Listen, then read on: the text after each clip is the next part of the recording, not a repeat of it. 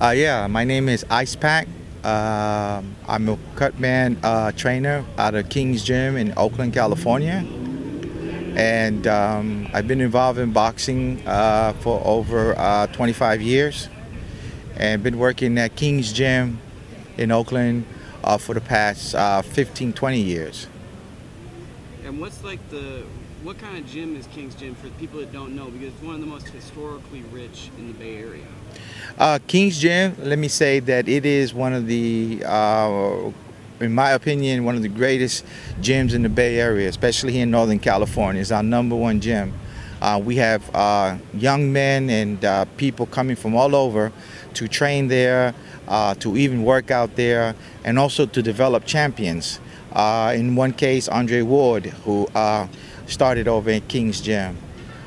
So we try to influence many in our community to come out and learn the skills of boxing and hopefully become champions to represent the city of Oakland.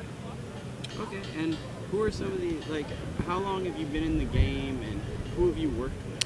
I've been in the game, like I said, 25 years. I've been an amateur fighter, boxed in Puerto Rico and in New York City. My father, by the way, was my trainer and also taught me everything I know about being a cutman and training. I've been in several corners, in Puerto Rico and here in California. I've met up with many of the fighters of the past, like Roberto Duran, Aaron Pryor, Alexis Arguello, and these were champions that I've met as a young man growing up and being involved in the boxing. What about Stitch Duran? I just saw a photo of you and Stitch. Yeah, well, Stitch, great man, good man.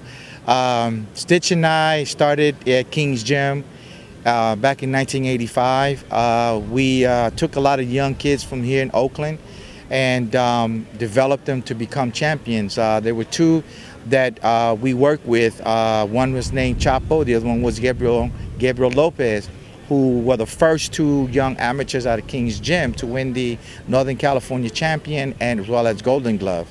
And Stitch and I has been together for many, many years. And it's interesting that he's here today and we're meeting up together and just spending a lot of quality time together and just talking about the old days.